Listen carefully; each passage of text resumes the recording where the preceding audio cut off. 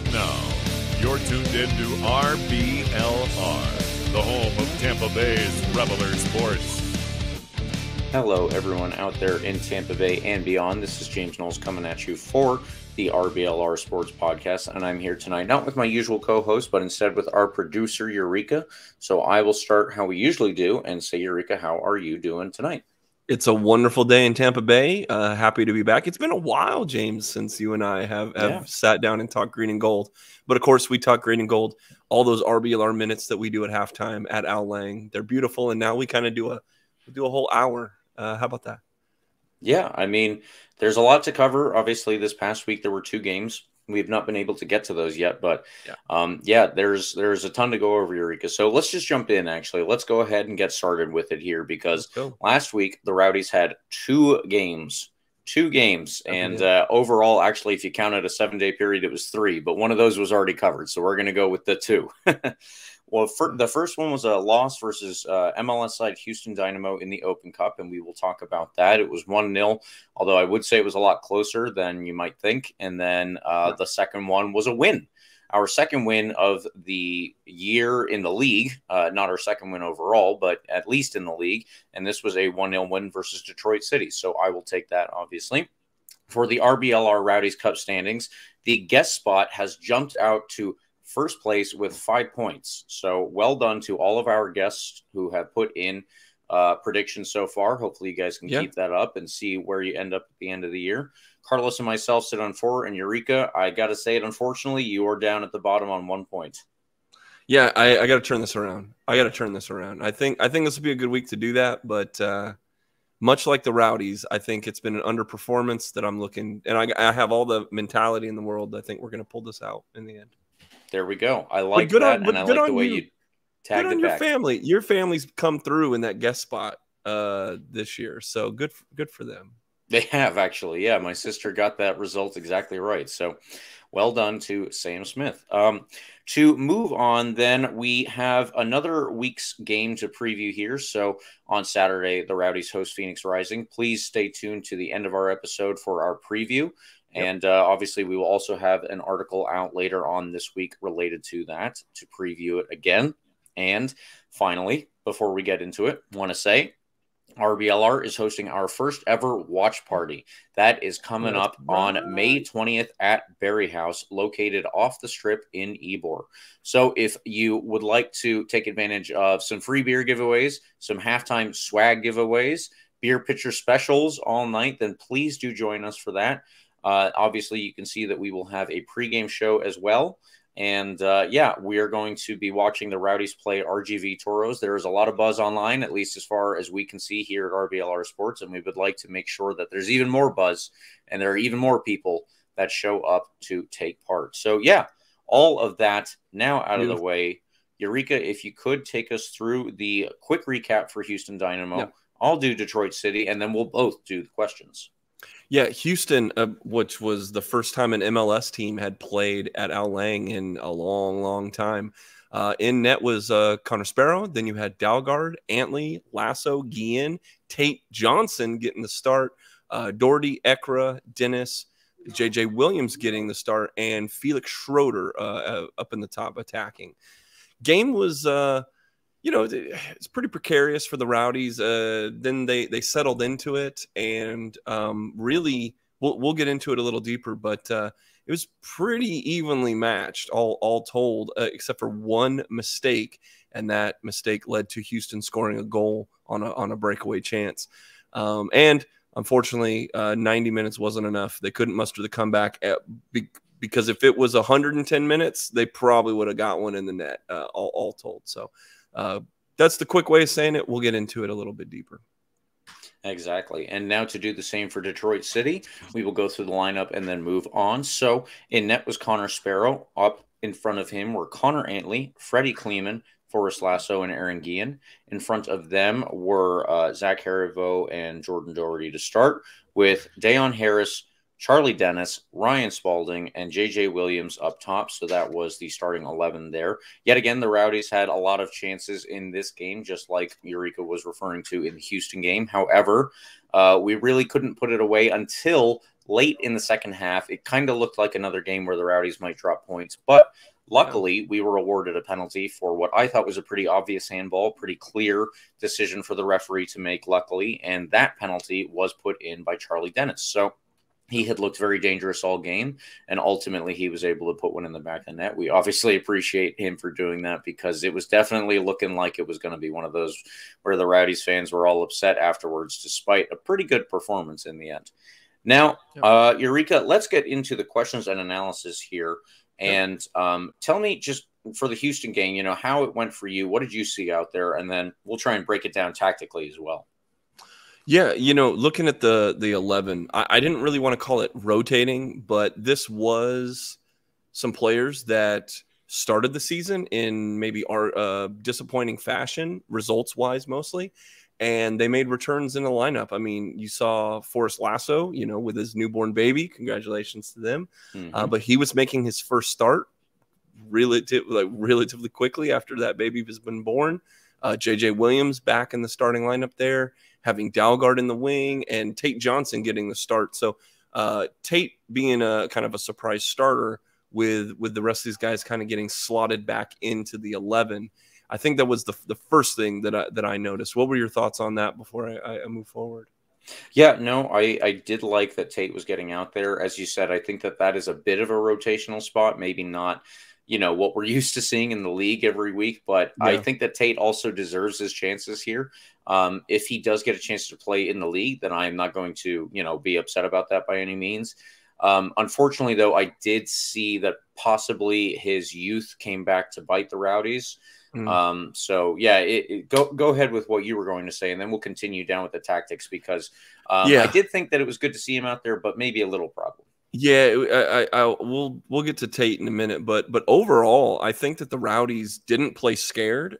Houston was rotating themselves. Like let's be honest, they didn't bring like their fully formed squad to Al Lang, but Houston gave us problems, but the Rowdies weren't scared the entire time. I mean, I guess early on the set piece defending was lackluster. Positioning was a bit wonky on that, and Houston had quite a few chances very early. Yes. But in the second half, the Rowdies earned the possession, although they were pushed back by the Dynamo defense, and really did just come down to that one. Like after everything, I think it was effort was not the problem there. It was just too little too late on the offensive side, and you made one pretty bad mistake. But before we get into Tate, like how did you feel about kind of this? Like I was talking about set piece defense. Do you agree with that, or did you see something different?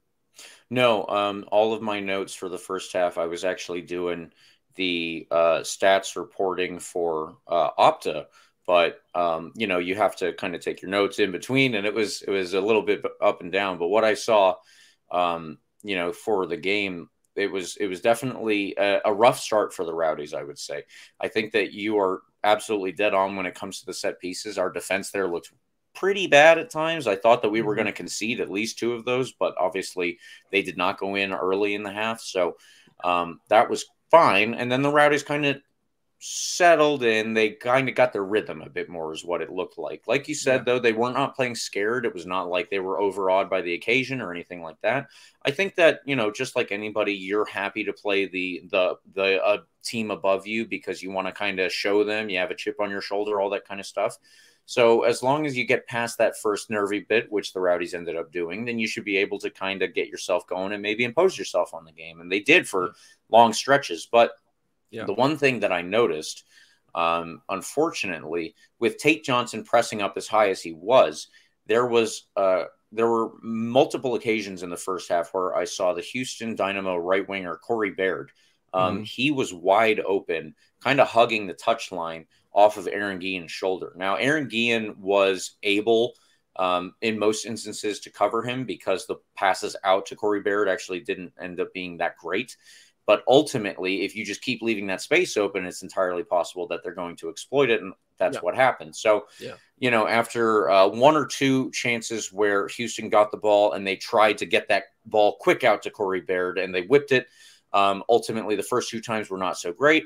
The third one was the killer. And they actually found Corey Baird perfectly on a diagonal. And it was right into space where Aaron Guillen could not quite get to in time. So Aaron Guillen naturally has to sprint over there, and he is, you know, covering space as best he can. But, you know, when you are at a full sprint, you can't really be tactical. You just kind of have to go at him. So he ran at Corey Baird as fast as he could, and Corey Baird found the man that was in the space that Aaron Guillen had vacated. Good pass. That was their goal scorer, and that was their goal from Brooklyn Reigns. So he had a pretty easy tap in. Ultimately, I think it was Tate Johnson who was closest to getting back to, you know, put a tackle in on him, but that did not really help in the end. And Brooklyn Reigns probably had one of the easier finishes that he's had in his young career so far. And good enough for him, but I asked Neil Collins about this one after the game, and he said that Tate Johnson did very well. And far be it for me to disagree. I think that Tate Johnson was particularly good, especially on the attacking side. I thought that this is, you know, especially where Tate can kind of show how good he is. But that was something that the Rowdies needed to cover for either one way or another, and kind of just didn't. I think that Tate should have either stepped back a lot more when the Rowdies gave up the ball, and you know, maybe he just wasn't quick enough to do it in all of those instances where we saw that the potential problem was arising. Or if, you know, if you're going to tell Tate, hey, I want you to get forward, I want you to get into the attack a lot, then you need to have Aaron Guillen kind of come over and make sure that that space is covered. And if Guillen is going to step out there, then you need to have somebody obviously on the man who's in the middle. I believe that was Sebas Ferreira for Houston, and you need to make sure that somebody is marking him. And I think that would have been in that game, Forrest Lasso or Connor Antley, but somebody should have been there to cover him. And unfortunately, with nobody being there, that left Baird all the space that he needed, and we gave up the goal. But one thing I will say, Eureka, you know, that half kind of went back and forth. Houston got their goal. They took advantage of the chance that they were given, and that's what an MLS team is probably going to do. But we made some substitutions going into the second half, and things started to look better, especially in the final 10 minutes or so. The problem that the Rowdies had was not chance creation in this half. It was actually the finishing. We created chances, but we didn't put them away. Yeah, I think if you're flipping over to the offensive side, tons of chances. Tate Johnson is number one on my list there. Jan Ekra, I think, created a few chances from the top of the box. Connor Antley had quite a few good opportunities at the goal.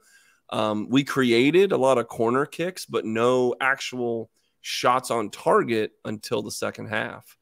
You said the subs were a big part. Yeah, when Jennings and Harris and Harivo and Spalding all brought in for instant hustle is what I wrote in my notes, because I mean, Dayon obviously is an F1 race car brought to life, and you know, we definitely needed that. But I thought that Cal Jennings is a agent of chaos, right? He's all motor. So again, and Spalding was making his this was his first game, right? Or no, second game they played, or no, I'm trying to remember. I think this was his debut game. This was the debut then. Yeah, because there's notes on him for the Detroit game too. I think that he immediately came in and showed that he's a very good on ball. He wants to create from that wing. He's a true, you know, winger in that instance. For on the offensive side, we've always seen the tough defense over the Neil Collins era, but this is a guy I think they brought in to make chances and create them. And of course, the last sub was Lucky Mkasana, kind of at 77th minute. I don't know if that was on purpose, but he came in at the 77th. And to be honest with you, James, we're sitting in that press box, and I'm like, it kind of felt like it was go time. It felt like Louisville, or it felt like, you know, a lot of these instances where Lucky can come in and create instant offense, you know, over those next 13 or so minutes. So, yeah, I at no point felt like the Rowdies were out of it. They were creating chances in the second on net, but just for one reason or another, whether it's a pass too long or a kick too wide, or but there were a couple instances where they were right one-on-one in front of the goal and just missed it. And finishing was the problem. Effort wasn't the problem. Tactics, I think that tactically was a sound game plan. I think that they got what they wanted. They just didn't do anything with it. And I think that Houston wasn't as big of a problem as maybe we thought they would be. I was a little worried when they put one in the net at halftime. We talked to Guillen after this game. No. Antley. It was Antley. Yeah. So we talked to Antley after this game, and he's the one who brought up, like, we would have loved to have it 0-0 at halftime, kind of thinking, we can do this. We got a shot.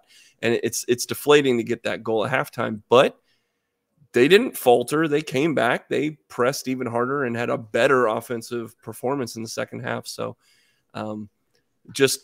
we've talked about a lot of chance creation leading to nothing, or possession that doesn't lead to chances is just empty. And it didn't feel like that in this game. This felt like a good performance, although the result wasn't what we wanted. Like, even post game, it was kind of tough talking to Aaron Guillen after his 100th appearance because they lost. And I mean, he was just very,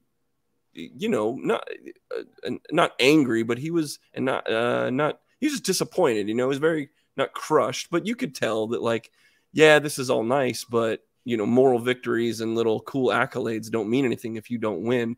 This felt a little different. This felt like they had something to prove, and they went out and did it. I think that was the overall feeling that I got. Yeah, and again, Neil Collins, after the game, he said that it was unfortunate, the score, and that's obviously true, but he did mention that he felt that this was the team that he expected the Rowdies to play like. We looked like the old Rowdies was roughly the phrasing. I don't have the exact phrasing. This was, the way that we are supposed to play, so to speak. We did a lot of pressing. We created a lot of chances, and unfortunately those chances weren't turned in. But, I think that at least we have the chances because we didn't even have that step before. So honestly, I'll take it at this stage of the game. I will take it. We will be perfectly happy with that. Yeah. But also, a quick correction: it was Ryan Spalding's second game because he made his debut against San Diego. But regardless, he did look lively, and he has looked pretty much like a live wire since he's come on down to the team. Well, that's to move on kind of about, like, if there's anything else about this game that we should talk about. It's like, I think this came at a pivotal point, much like the Nona game. Neil was very, very direct with us in the post game about, that this team has been naive in time and chances, and they need to look in the mirror and find out who they are. And I think that Neil looked those guys right in the eye in the locker room and asked them for more intensity, more everything. And this was a turning point to me because it did have that feeling. It felt like the effort was there. The intensity was there. Yeah, the chances didn't materialize, but I think everyone was proud of the Rowdies and the effort that they put on that Wednesday night. Yeah. And let's then move on to the Detroit City game, because I think that they kind of work together in tandem like this. So the Rowdies did have that chance creation like we've been talking about. Of course, they did have all the pressing that I think the Rowdies are a little bit more known for the past couple of years. Yeah. But the first 2 months of this season, let's say, I think the Rowdies were really missing that pressing. I think that we did not look good in our pressing. So they kind of pulled back, actually. Against San Diego, our pressing was, I don't know, not even there most of the time. The game before that, I remember that we were just stagnant when we did not have the ball. We were kind of waiting for them to attack us. And, that's fair enough. You have to get your pressing triggers sorted out. And if you don't have them sorted out, then don't mess around with it, because you could get yourself into a tough situation. I think that they were a lot better in doing that in both of these games. And when it got to Detroit City, ultimately, we were able to combine both our lots of chance creation and our and ultimately the pressing. But the chance creation, while we did not get a goal from open play, we did get a goal off of it, and that was the only goal of the game. So hey, 3 points, we take it where we can. I'll do it. But I wanted to say, for this game, I think that one of the better players out there were was Charlie Dennis, and then both of his two wingers, Dayon Harris and Ryan Spalding. I think that Charlie Dennis was pivotal in this game because behind him, you had Zach Haribo and Jordan Doherty, as well as at different points, Jan Ekra. So, that was kind of the midfield in the middle. We did not play with the usual 3 at the back, but we switched it up kind of to 4 at the back. It's obviously a fluid system, but it was actually a bit of a 4-2-3-1, and the 10 in the middle of those attacking 3 midfielders was Charlie Dennis. So, yeah, he was very important. He was effective with the ball at his feet, and he was able to draw opposing defenders towards him, which then opened space up on the wings for both Ryan Spalding and Dayon Harris. I thought that both of them also did take pretty good advantage of that. Unfortunately, we need to have a little bit better of the, final product when it comes to their crossing. And then obviously we definitely need to have a little bit better of the finishing when their crosses do get into the box. But I really liked the way that all of that played out, and Charlie Dennis's chance creation there was really good. I think the fact that he took the penalty and scored it wasn't just like, he's the guy to do it, but he was feeling himself that day in a way, I think that he knew that he was capable of doing it. He deserved to get a goal that day based on everything that had come before it. Yeah. And I'm happy that he was actually the one on the score sheet. So good stuff, better at least, but we could use a bit more all around. I'm just going to say overall, that is an improvement. Yeah, I was going to ask you, going through this game, both teams, I think, were very desperate for points going into this. You had written in your preview article, these are very good every week. So, guys, if you're not at RBLRsports.com or if you're not following us at RBLR Rowdies, like we put out, James puts out these amazing articles previewing both getting into tactics, getting into some things that he might not be able to do here on the pod a little bit deeper. So they're worth it. But you had mentioned that, like, they're both these teams at the time were cellar dwellers, man. And it's hard to say that as a Rowdies fan with all the recent success, but I think both teams showed that they needed these points for an entire first half. Neither team could make anything happen. Neither team established a rhythm for the first 25 minutes or so. And once the Rowdies settled in at around half an hour into the first, I think that's when the chances started creating.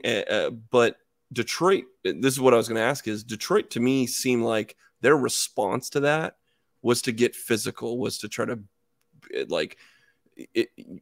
obviously I think we made some adjustments about 30 minutes in. We got a little quicker. We figured something out tactically, and their difference was, okay, well, now we'll just try to get them to get a bunch of cards or mess them up. Or teams do that with us, though, like over the last couple of years. Is I think that's everyone's response is maybe they see that we're a bunch of hotheads, or maybe they see, maybe because of our gaffer that kind of fire is going to be in all of us. And if we just kind of throw an extra elbow or something, we can pull a card out of the Rowdies. But I don't think the Rowdies were fazed at all with this physicality that Detroit was trying to pull up. It was really rough listening to the announcers whenever the sound did work on the ESPN Plus broadcast. I mean, these guys were talking that we're diving everywhere and we're just this simulation, and it was really rough to listen to. Where's Ryan Davis in my hour of need, please? But that was my question. I was just going to say, what did you think? Like, it took a time to settle in. Once we did settle in, I think we were looking better, but then they decided just to kind of kick us and put us on the ground after, in the first half. Well, I got to say, I actually listened to the game I didn't listen to the game. I watched the game on mute because I was up in Fort Walton Beach for a wedding, and my roommate was taking a nap on the couch in the same room. So I was trying not to bother him while I was also taking my notes and everything. But if they were complaining about the refereeing being poor, then I will say that is only payback for the game against Houston, because as much as I was taking notes, I didn't get into that. I have a whole thing on that. I didn't get into it though. As much as I was taking notes for an independent website during this game, there were let's say multiple occasions where I had to stand up and yell, "What the hell are you doing, Mr. Referee?" Something to that effect. Let's leave it at that. But hey, if they're complaining, then fair enough. I will say with Detroit City, not that they have a history of this. I don't want to put it that way, but Detroit City is a team that, they're not afraid to kind of put themselves in that situation. Yeah. I think they're a team that is known both on the field and off the field for having this edge. And, that's something that's good to have in the league. Like, you got to have a team that everybody like, man, I don't even want to go there. I don't even want to go play there. Like, that sucks. Sure. But that's a good thing to have in the league, but you can't complain about it afterwards, because everybody knows that if you go to Detroit City, you're going to get hit, and you're going to hear it, and you're going to take it from the fans. So, I mean, kind of go pound sand with that is my response. I am none too sympathetic when it comes to that, because I think that Detroit City have the reputation, and it's not a bad well, I mean, if you look at it from their perspective, maybe it's a bad reputation, but I don't think it's a bad reputation. I don't think it's a bad thing for the league. I just think it is a thing, and I do think it's a thing that Detroit City is associated with. You see their fans online. I mean, geez, you talk about like an edge. They are so ready to go and argue people. Like, if that's just online. Oh, I'm ready for this video to get down-liked as soon as it gets put out. Yeah, seriously. They'll flock over.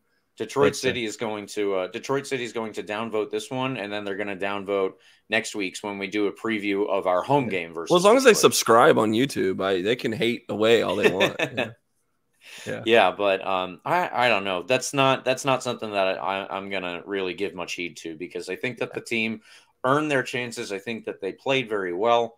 Yeah, and I think that Detroit City is, unfortunately, they're doing poorly, and that's not because they're like a bad team. They just don't have a lot of chance creation themselves. And if you don't have much going your way, you can also get a little frustrated, and maybe that's what happened. Well, let me clarify. Like, it wasn't like they tackled us all over the pitch or anything, but there were moments that they were contested a little hard, and overall I thought Detroit played us they played us like they needed the points. They played us very hard, and it wasn't. I mean, the Rowdies. It's not like we walked out of there with a 10-0 victory. I mean, we got one on a PK. And I think that's the result that was earned in this match. Again, James, I'll say it to you about, again, chance creation, but no execution, right? So why do you think that was the case in this game? Yeah, so if I'm not mistaken for this one, obviously we have the lineups here, but JJ Williams started up top, and then we did have the substitutions that came on later. So we kind of ran through all of the attackers that we're used to seeing for the Rowdies, and they all had a chance. But, I think that partially it's down to the Rowdies not really being used to being in that situation in a game. So far this year, obviously, you, myself, Carlos, maybe every single person online has taken a moment at least to complain about how the Rowdies have not been able to create chances. So when you are actually given those chances, it's not the easiest to just turn the switch and then you're like, oh, okay, I remember what to do here. Like, as a striker, you're supposed to be able to do that, sure. And with no disrespect meant, I mean, we're not talking about the Timo Werners of the world. We're not talking about the Erling Haalands of the world, who just earlier today set a new Premier League record for goals. Yeah. But these are strikers who are very good for the level that they're at, and I think that it will certainly come for all of them at certain points over the year. If not, it will come eventually, and they will all be able to get going and go down that road. But you need to be able to kind of be in a rhythm. It's a rhythm thing for goal scoring, and if we haven't been in a rhythm to even give them the chances prior to this, then I don't know. We can't be up at their throats the second that we finally do get some crosses into the box and nobody's on the end of it. What I do kind of want to see at the end is we do, as a team, like to create a lot of crosses. We involve our wingbacks, Connor Antley and Sebastian Dalgard. we involve our wingers, Dayon Harris and Ryan Spalding. So it doesn't matter what formation we're playing, we're going to have a lot of crosses coming into the box. That's something that we like to do. If we're going to do that, then we can't just rely on one guy to get on the end of these, because obviously he's probably going to be marked by one person. They're probably going to have another person somewhere around there. And then, you know, maybe a midfielder is tracking back too. It's just more likely that the opposition team will have more of their own players in the box, because I wasn't even counting the goalkeeper in that quick little demonstration there. Yeah. If you want to get more people getting on the end of more crosses, then you need more people in the box for those crosses. So if Dayon Harris has it on the right side, I want JJ Williams in the box. I want Ryan Spalding at the back post. I want Charlie Dennis at the top of the box waiting for the ball to come loose, and he takes a quick shot. Opposite side, I want Ryan Spalding crossing it in for JJ Williams and Dayon Harris. So, you know, I think that Lewis Hilton doesn't score frequently, but when he does score, when he's out there, he often scores balls that have fallen to him at the top of the box, and he shoots from pretty far out. And these are balls that have come off of crosses where they got, you know, a quick clearance, but it wasn't a good clearance. So if we're not there to do that, then we're not going to have a lot of goals off of these crosses. And I'm pretty sure that's what the team is going to be working on. But it's unfortunate that we saw that happen kind of in both these games this week, as much as we had a lot more chances. We had a lot more good opportunities. We didn't put them in the best spots, or we didn't put players in the right spots to get on the end of them. Yeah, I mean, looking at my notes about the offense, you know, no goals in open play. So, you know, I'm looking at these chances that we do get, or even if they weren't shots on goal, they were what I'm calling a chance. FOTMob might agree in a different manner, but, you know, it kind of took at the very beginning of the game, it took a great individual effort from Spalding to create, and a good pass from JJ too, to create the first big chance, which was across to Dayon Harris, who had a one-on-one with Steinwasser, and he went wide of the target. He just couldn't put the boot on it. Yeah. Then it took a little bit later. It took I remember that play. I was head in hands. Yeah. No, so was he. I mean, and it also took an almost perfect individual effort by JJ Williams to header in a long cross that came in from just inside mid-pitch line. And he hit it with his head, but it hits the woodwork. And I mean, he beat Steinwasser. He just, he beat him, and he got a great header, jumped up, used his size, but woulda, coulda, shoulda, just didn't. But that's an individual effort. Again, you say we're relying on crosses, of course. And in this game, a lot of shooting at the top of the box. They were not playing through the middle at all. There was no penetrating runs. I mean, Harris got stopped by Steinwasser again, almost on a perfect one-on-one, top of the box shot right to Steinwasser. Charlie Dennis missed a wide open shot at the top of the box. And then when they did get in the box later on in the game, Dalgard and Williams kind of had a little miscommunication. They were trying a little give and go action, and you know, JJ was ready for it, and Dalgard just fired it on, you know, towards the net, but Williams was like right there in the box, posted up, ready to go. I remember that too. He was like a target man right in there, you know. And Charlie Dennis, as much as he was the one of the best players on the pitch, he got stopped one-on-one in the box versus Steinwasser. But, you know, so I mean, Steinwasser is a upper tier goalkeeper in this league. So, I mean, if it was anybody else, we would have had probably 3 of those go in.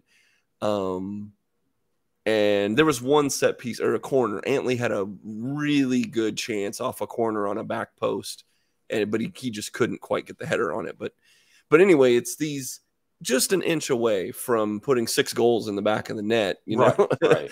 And so at this point, it doesn't feel bad. It feels like an uptick. It feels like they're doing something, but it's gonna be this will be the story of the year. If in a month or two, we're still sitting kind of where we're at and we're talking about what could have been. Yeah, exactly. I think that that's exactly right. And I'm assuming, without, you know, any extra knowledge, but my assumption is that will be the training of or the focus of the training that they do this week to make sure that they can get all of that stuff kind of nailed out. But do you think is it mental? I mean, I don't know. It's just like, is it just that's the skill level of who's who's in there. You know, that's like finishing. I think Finishing is an art. You know, it's a skill. yeah, and it is, but I think that at this point it's more of a mental thing. Like it's a thing that will come with more chances and more rhythm. Like if you get that one, you're feeling a lot more confident. And I'll tell you, it feels like that right now. It yeah, feels like even the gates need to open up. Yeah. even as a defender, you know, when I was growing up, if I was confident going into a tackle, there was a lot better of a chance that ultimately I came away with it. If I was like, ooh, how am I going to do this? Then either they were going to beat me or they were going to find somebody on the other side of me. That's kind of how it went. So, yeah. You know, I do remember that from growing up, and that's a, you know, a much worse level, of course, you know, just youth soccer. So, if you don't have the confidence at a much tougher level to score, then, you know, that's going to inhibit you. But that's kind of where I think it is. Yeah. Yeah. But like I said, I think they've improved. I think this week was very tough. We were lamenting 8 days, 3 games. How are we going to come out of this? And I think that there was a bad loss, a good loss, and a good win, right? Or and I think we feel better about this. At least I feel better about this team. I guess if I had to break it down, I think defensively in open play, they're just as good as advertised. Whether it's a 3-back or a 4-back, we keep other teams down. We've posted clean sheets now. We've done the job when it's needed. Set pieces are the only question so far. It was shaky versus Houston. It was shaky versus Detroit again. We haven't really gotten into that, but I thought our set piece, the chances that Detroit was able to make in set pieces, we just didn't have, but they didn't have enough opportunities to really prove that they were like super shut down against Detroit. Detroit had a few set pieces. It's kind of inconclusive, I guess, is what I should amend my statement to say about that. So that's something I'll be looking for, is how we defend set pieces. Yeah. But over a bigger thing, though, is I think that in terms of building chemistry that's going to lead to a 6-goal offensive output, I don't think we're there yet. I think there's still so much to figure out. Without having dynamic playmakers or a physical presence in the box, I see chances, I see glimmers, I see glimpses, but there isn't someone that I'm like, yes, we're going to stick JJ Williams in the middle of that box and he is our target man. Boom. Yes. Oh my God. You know, Spalding is just going to be this dynamic playmaker from the wing. There are glimpses, but those are hypotheses right now that haven't been borne out. But before I go any further, I've been talking too much. So James, like, yeah, how do you feel about that? Like, I was kind of talking about, you know, defensively, I think they're good in open field, set pieces, whatever, but it's just, there's like a gelling on offense that still hasn't really happened here. Yeah, no, I still think that we haven't really figured out all the best ways to put these players together. And that is what happens in a year where you get a lot of turnover, unfortunately. You know, we lost Sebastian Guenzati, Steven Dos Santos. Now, we didn't mean to or whatever, but Leo Fernandez is out. So you consider all of these pieces. Right. Ryan Spalding has come in, you know, a couple games into the season. You kind of have to put all of these guys together, and you have to find the way that works for all of them to play together. But if they aren't like on the same page yet, and they don't know the proper passing patterns to unlock each other, really is kind of what it is, then there's going to be trouble. And that'll come the more that they play together. But, you know, I guess that honestly, the offseason just wasn't long enough. You know, that's kind of how I look at it. We needed more time to make sure that these guys were all playing together on the level that we needed. And if you can't really work that way at the USL level because you're bringing in guys relatively late, then that's just how it goes. Yeah, I was going to wrap up by saying, like, on this subject is like, but there's a marked shift in the attitude and the intensity and the mindset of this team that we've seen this week. Look, you and I and everyone had very high expectations for this season, and I don't know if it's taking excellence for granted in the beginning of the season or something. There just wasn't that spark. There wasn't that fire, to be honest with you. And look, they could rest their laurels on we've overcome a lot of these little nagging things, whether it's visas or injuries or coaching suspensions or bad refereeing or last second mishaps, that, well, we had 3 points until we didn't, we had a clean sheet at halftime until we didn't. Like, these little things that they could say, when we just have all this bad stuff against us, but they haven't. Like Antley, Guillen, Schroeder, Neal, and everyone that we've talked to after the matches, they seem that they're holding themselves accountable. They're moving forward. They did look in the mirror when Neal asked them to, and they kind of seem like right now they're ready to reset and ready to move forward in a positive direction. So with all that's encouraging. As much as that we've been dogging the defense or the set pieces or whatever, there's this little bit of a gleam in people's eye right now in that locker room that they know that they've been underperforming, and they know that they're this close to figuring it out. And a few weeks ago, it kind of felt like those might have been empty words from a coach or a player, but right now, I believe it. Yeah, I mean, I tend to agree with you. But all right, Eureka, I think at this point we got to do our man of the match. So let's start with Houston. Who was your man of the match for that game? Yeah, for Houston, it was Jan Ekra. Jan did all the little things, I think, really well against that Houston. Look, if he doesn't hold down that midfield the way that he normally does, I mean, we're the Jan Ekra fan club here at RBLR. I think I'm just going to redo the logo that just says like YANN at some point. But look, what can we say about this guy? Look, it's leadership. It's just the poise that he has, but then he is also going toe-to-toe with the MLS guys in this match. And I absolutely thought that he brought the level of professionality that they needed at that time. All right, and mine was Connor Antley. I think that Connor Antley was heavily involved in the attack, and he did very well defensively. It wasn't down his side that any of those chances ultimately were created for Houston, but more importantly, like I said, he was heavily involved in the attack and all of that chance creation that unfortunately came to naught. But I don't think that was mostly down to him. I think that he was putting it into good positions.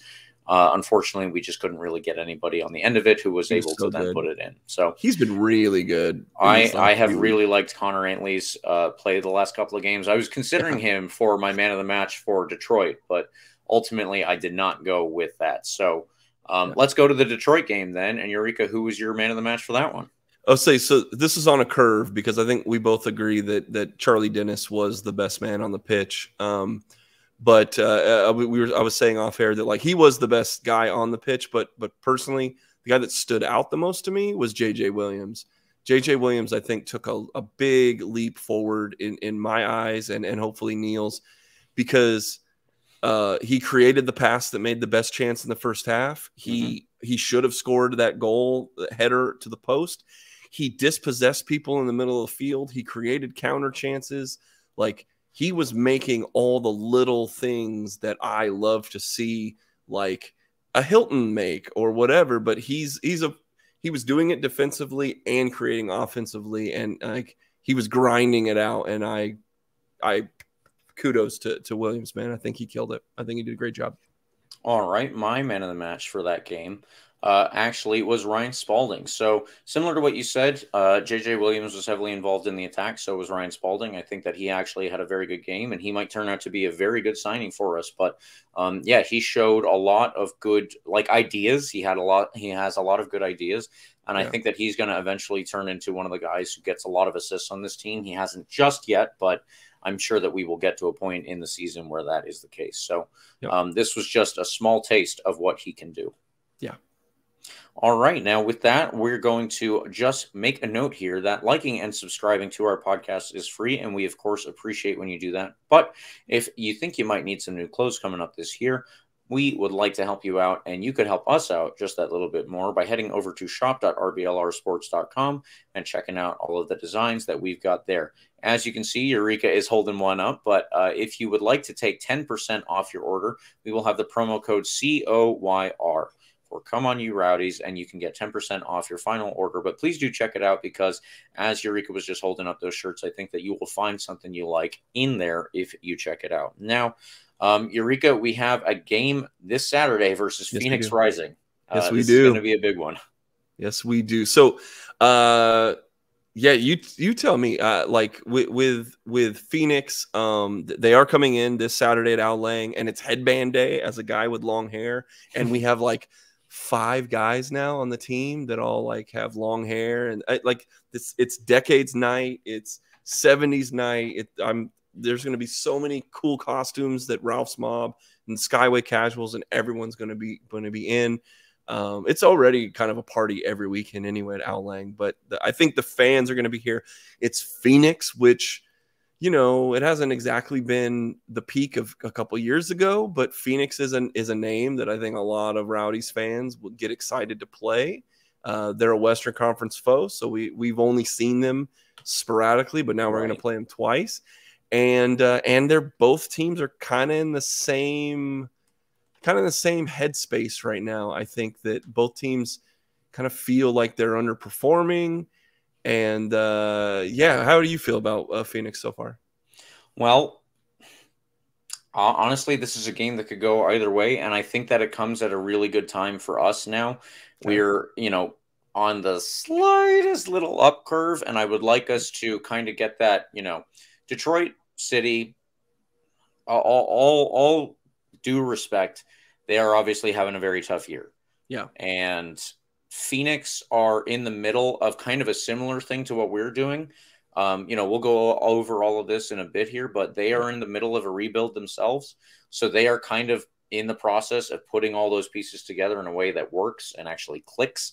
We are not there yet on our side. I don't think they're yet on their side, but there is so much talent and so much potential for both teams that I think that with us on that slightest little uptick, it's going to be very important that we are able to actually make this a thing and like overcome a very good opponent who might also just be in a tough spot at the moment. And that will give us a lot more momentum. So let's get into it here a little bit more. On Saturday at 7:30, the Rowdies will host Phoenix Rising, as you said, at Ao Lang Stadium. Please do show up for all of that and all of the things that Eureka just went over in his segment. Phoenix, like the Rowdies, are 7th in their conference. However, they have 10 points to our 7. They have 2 wins, 4 draws, and 1 loss. So that's where they differ with us. And their home wins were, they have 1 home win versus Loudoun United, and they have 1 away win versus Birmingham Legion. So that's a very kind of an odd grouping, but you know, fair enough. Both of them were against Eastern Conference teams. Now, Juan Guerra, a former Rowdy, if no one remembers him, then please do check him out online. He is a very good former player, and now it seems to be quite a good coach. But, yeah, he has them lining up in kind of a 3-5-2 to 4-4-2. It will mold over the course of the game depending on who's out there and, you know, obviously game situations. That is how soccer works. Everything has got to be fluid. But they do like to start roughly in a 3-5-2 situation. And that lineup usually goes Rocco Rios Novo in net, and we're going to talk about him a little bit more. Kevin Lambert in front of him, along with Daniel Crutzen and either Mohamed Traore or Alejandro Fuenmayor is what it's been so far. Then in the midfield, they will have Henry Uzochukwu, a Nigerian right winger. He is looking, you know, very, very interesting out there. Renzo Zambrano, Carlos Harvey, and kind of Erickson Gallardo on the left, although he will step up a lot more into the attack. And then up top, they have often gone with Fede Varela, Manuel Arteaga, and either Jackson Conway or Danny Trejo. Danny Trejo is the one that we will most likely see up top for Phoenix this coming weekend. So Phoenix also has a lot of depth on their team. Obviously, I named Jackson Conway as a player who is up against Danny Trejo, but they have a lot of other players that have started so far this year, including Jose Hernandez, who has been all throughout the USL for several years, Gabriel Torres, who has been all throughout the USL for several years, and just a couple of others along the way. But last week, Carlos Harvey was serving a suspension. He should be back against the Tampa Bay Rowdies, and that will, you know, obviously cause a lot of problems in our midfield, I imagine, but hopefully we'll be able to overcome them. So the way that they kind of line up, it creates chances for their players up top, obviously, and those are Danny Trejo and Manuel Arteaga. Each of them have 3 goals each of them have 3 goals, while Gabriel Torres, Henry Uzuchukwu, and Manuel Arteaga as well have 2 assists each. So that is kind of the way that they have played out on that sense. And we're going to have a full tactical breakdown in the preview article, but just to get into it a little bit more here. Henry Uzuchukwu is a very interesting player. He seems like a player who's almost too fast for his control of the ball at times. Like he wants to go at the speed of light, but the ball isn't always coming with him. So that's something to keep in mind. Now, Carlos Arvi, with him returning from his suspension, it will likely be him and Renzo Sembrano in the midfield.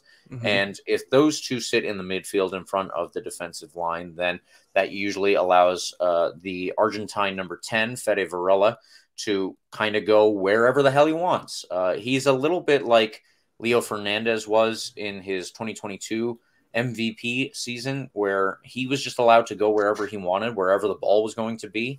And he does it to good effect. He's a player that they signed from the Bulgarian First Division. And I watched the first half of Phoenix versus Loudoun, and then I wanted to switch things up. So I watched the first half of Phoenix versus San Diego to get like some preparation for this game. And I'll tell you, watching San Antonio is a very good team. The fact that they won last year is no surprise, and that they've gotten even better this year is kind of scary. But between San Diego's Argentine number 10 and Phoenix's Argentine number 10, Christian Pirano, and then Fede Varela for Phoenix, like I just love the very stereotypical and quintessential Argentinian number 10. They're so good with the ball at their feet.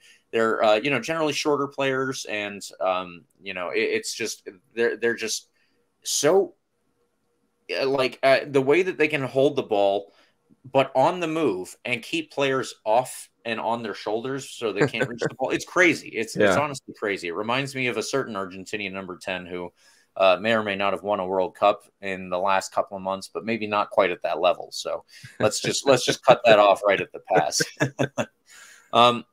I expect Fede Varela will obviously be heavily involved in all of their attacks. And the other thing that I wanted to point out is Erickson Gallardo is another very skillful player. He will often play more so as a left winger as opposed to the left wing back.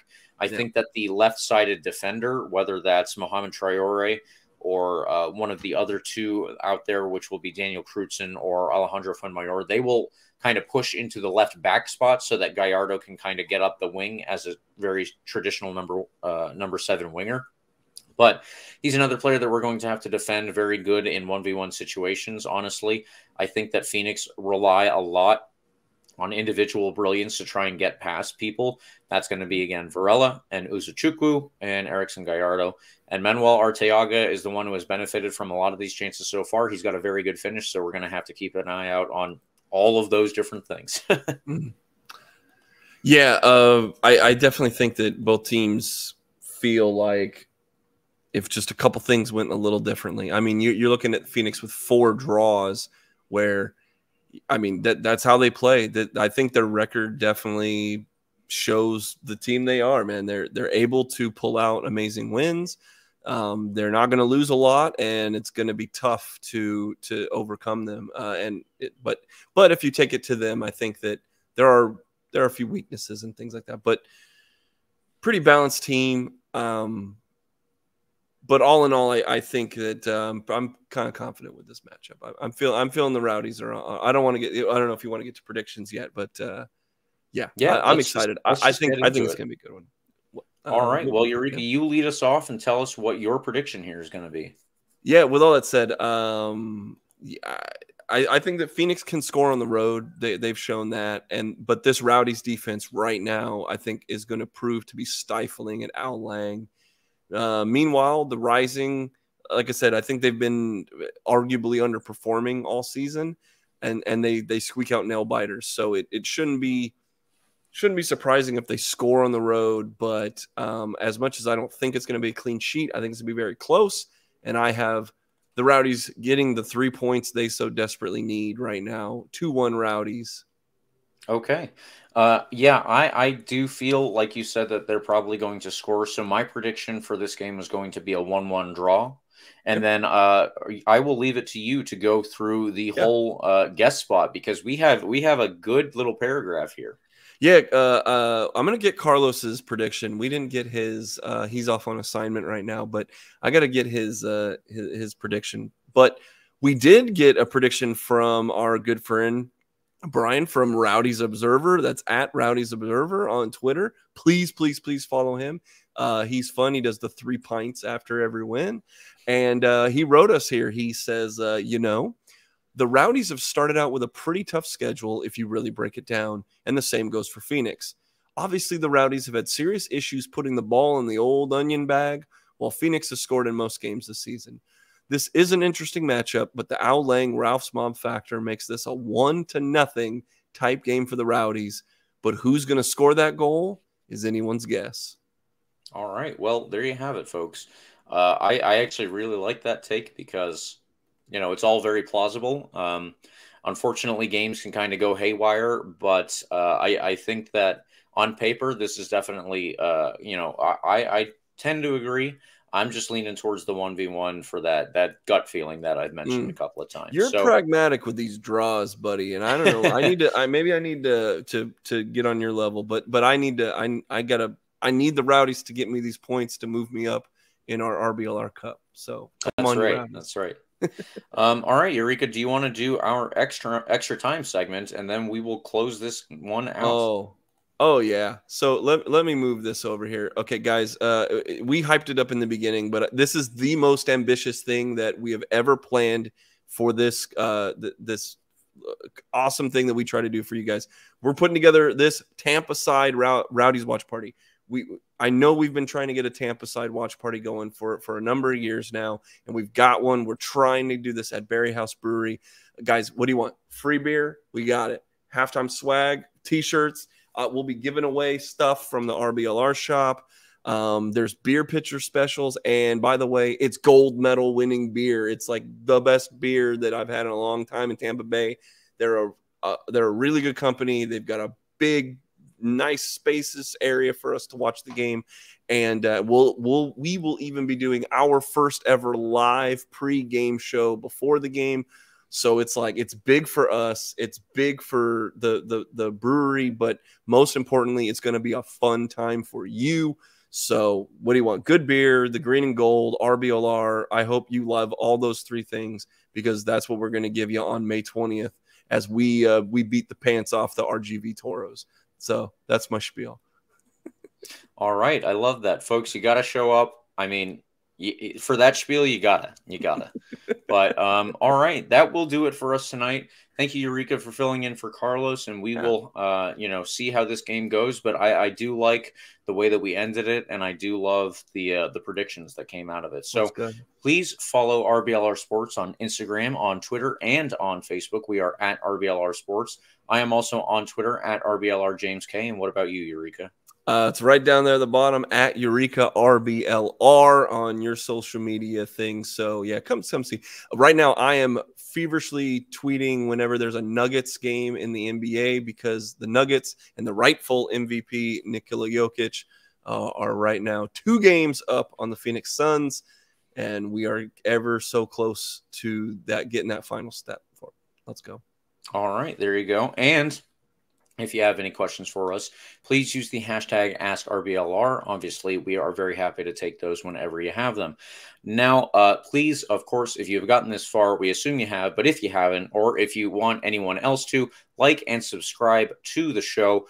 And you can get the full experience now on YouTube. Obviously, we are here. We are ready to take all of your comments, even if you have any comments on, our faces, what they look like, what they should look like, anything like that. But yeah, please get the full experience on YouTube. Otherwise, we are on Apple and Google Podcasts and, Spotify, iHeartRadio, wherever podcasts are, we are too. So for another week closer to the RBLR watch party, come on, you Rowdies. Come on, you Rowdies.